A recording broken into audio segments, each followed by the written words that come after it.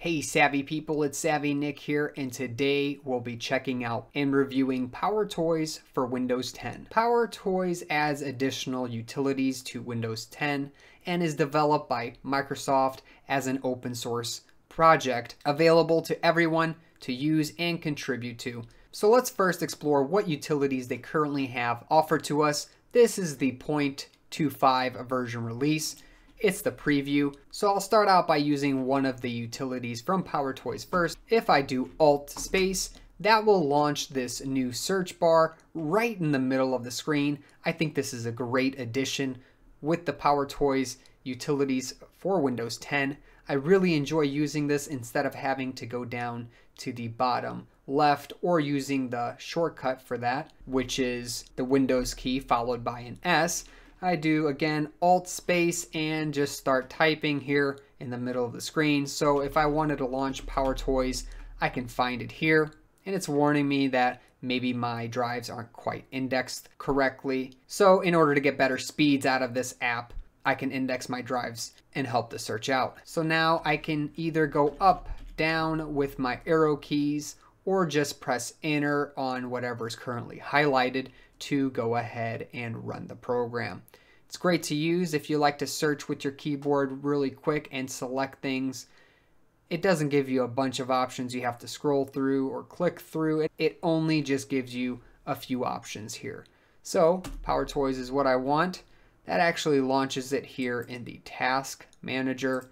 I'm going to launch PowerToys so I can look at it. And if you're new and stopping by to watch this video today, make sure to subscribe below and hit the notification bell for more operating system and programming videos. So right here, it gives us a little synopsis. Microsoft PowerToys is a set of utilities for power users to tune and streamline their Windows experience for greater productivity. You can check out the GitHub repo from here. So maybe there's more utilities that have been added. Make sure to keep checking back on the repository.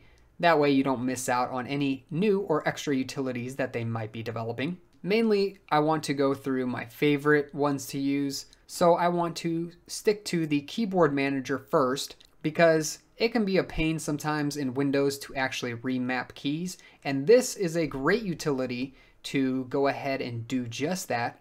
We can remap a key. Let's say you're used to copy and paste from a Mac OS perspective, which I am. They use the command key, which really on a keyboard, the Alt key is probably the closest thing you have to command, but the functionality is really related to control. So what I like to do is add a new key and remap it. I do type and press in the key I want to remap, which is the control key. So I have the control left key after I hit it.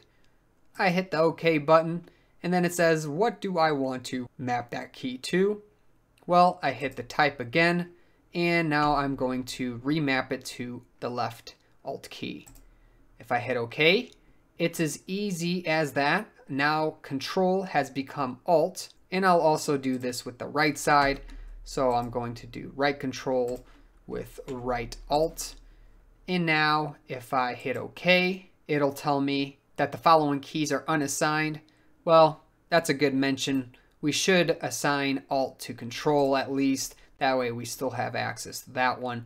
So you can do the other way as well.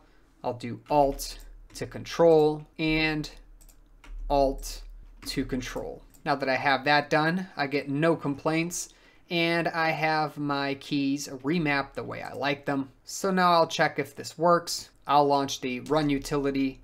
Let's see if I can simply copy this here. I'll do Alt C.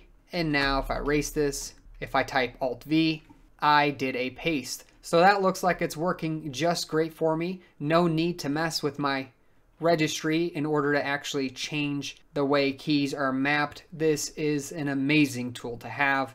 I do like the fact that it's also directly from Microsoft and it's open source development. That way I don't have to get some third-party tool that remaps keys or again mess with the registry. Great thing to have here in Windows 10. One of my favorite tools here in PowerToys. Moving on, another thing I like using is the FancyZones. Currently, to launch it, we have to hit the Win key followed by a tick. And if I do, we get to specify how we want our template set up. You can kind of see in the background now how things look. And I like this priority grid. Usually when I'm working on things, let's say I'm writing some notes on the right-hand side and looking things up and doing some research on the left-hand side, especially while programming. This is a nice layout that I like. Sometimes I go with the 3 columns instead and make them equal distance as far as width goes. But let's stick to the priority grid, and you can change the amount of space between zones. I don't need much, so I might just go with 4 here. You can see how that changed the gaps up, and that pretty much does it for me. I'll hit apply, and let me open up a few things here. So I just might do a PowerShell along with a web browser. Now, if I hold down the shift key and I move this around, we'll see a number 1 and a 2 relaying that I have 2 places where I can place my window in currently. I'm going to put it on the one side over here, and then I'll highlight this and again hold down shift, and that allows me to create a very nice tiling effect here with my new FancyZones window management system. And this allows me to work with my PowerShell on the right hand side, executing various different commands and researching things on the left hand side. I really like this workflow, so it's another reason I enjoy these PowerToys. It's great to use here in Windows 10. And if you went ahead and made it this far, please hit that like button for me. It really does help me out. Some more stuff here. Let's check out the color picker. We'll go through some of these fairly quickly. There's not much to them. In the color picker, we can select what type of representation of a color we want. Let's say we want the hexadecimal representation. If we hit the Windows key followed by Shift and C, now we get this little dialog that allows us to go anywhere in the screen and select a color and know what that color is. So again, Windows Shift C, and now I'm going around the screen and getting the color hue that I'm currently selecting. How great is that? Great if you're working with various different graphics design and you want to kind of match some stuff on your screen. Very easy way to look up what color it is using the color picker. If you don't like using this tool, you can always disable it. That will save some resources for you. So I do suggest disabling these tools or utilities if you're not using them. We'll move on to File Explorer. Now this one doesn't currently have too much going on here. We have just to enable whether or not you want to preview SVG formatted files inside the File Explorer, or if you want to enable the Markdown preview as well. I'm sure they'll be adding more to this as things develop, but I gotta say, it is nice to be able to see SVG files as a preview in the File Explorer. Image Resizer, not something that I use often, but it does let you resize an image fairly quickly by right-clicking on that image. For example, right here, if I hit Resize Pictures, that allows me, with the Image Resizer of PowerToys, select a small, medium, large, or even a custom fit if I wanted to. So let's say something for like YouTube, which is normally 1280 by 720.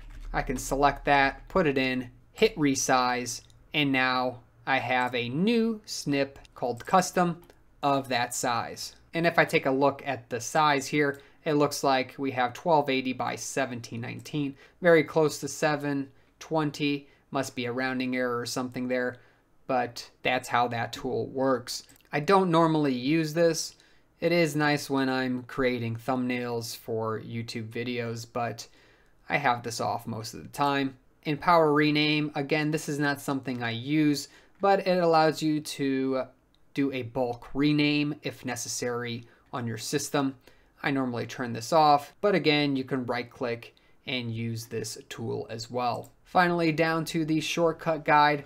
This is a fairly decent one. If we close things down, as long as you hold down the Windows key, you'll get a new window that pops up in the background that shows you all the various different shortcuts available currently with your Windows key. If I hit the window key followed by any of these other letters or combinations. That will launch something specific. So right here, it's suggesting if I want to open up PowerToys again, I can hit Windows 3 and we'll see that it's in the background. Also, a very nice tool to know about here in PowerToys. Overall, PowerToys is great, although some of the tools might be a little bit unnecessary, at least for my circumstances, but they might be perfect for you. I do make sure to shut off anything and disable whatever I'm not using. I don't need the extra resources being used up for PowerToys if I'm not going to actually use the utility. So make sure you do as well. And if you have any questions, comments, or suggestions, please make sure to post them in the comments section below. Also, make sure to subscribe for future videos and make sure to like the video. Catch me and a great community on Discord, and I'll catch you in another video. Thanks for watching.